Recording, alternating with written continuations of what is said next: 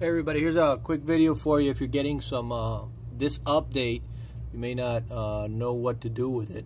If you have one of our virus-proof computers with the Ubuntu, if you run into this, as part of your regular updates, you're going to get this Grub configuration.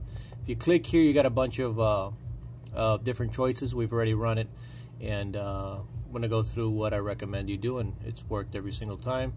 So basically, go with the install the package maintainers version, which is the default. It's going to be there. You're going to click forward.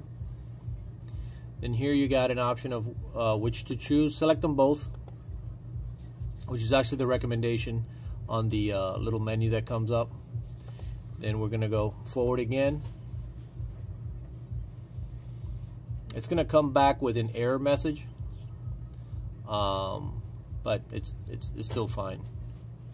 So you're going to come back here, write Grub failed, select it, and click forward, meaning no problem, continue.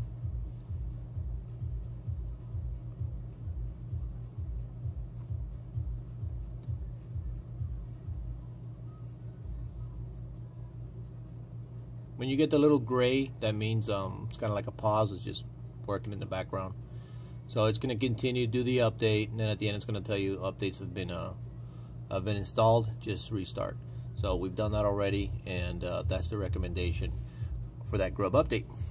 See you in the next video.